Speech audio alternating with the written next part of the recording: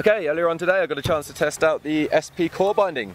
I hadn't used this binding before, so it was my first time riding with it. And yeah, I really liked it. It was really cool. Like, I used it all over the mountain, went into the park for a bit and did some really fast piste riding with it. And yeah, held up really well.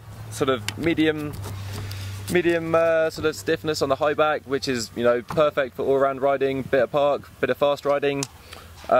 Really comfy straps, really nice comfy ankle strap, and toe cap felt really locked in, didn't move around or anything.